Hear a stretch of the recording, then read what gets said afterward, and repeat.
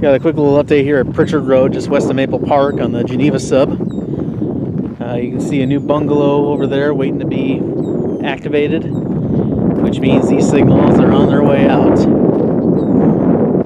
You can see some of the work going on here. Got a quick recap of these signals. These are mid-90s signals that were likely installed by the Chicago Northwestern in their final days.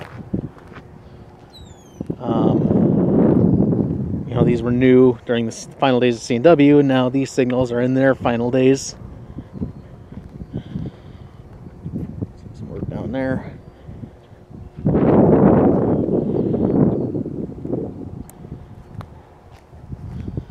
Bungalow down here. UP is upgrading a lot of the crossings around here. Every crossing in Maple Park will have new signals soon. So far this is the only one that's had its bungalow installed, but I found all the rest of the new bungalows sitting in DeKalb. So those will be here pretty soon for the other crossings down there that didn't get replaced. County Line Road got upgraded last year, 2018, but everything else stayed the same, but they're all going to be switched here pretty soon.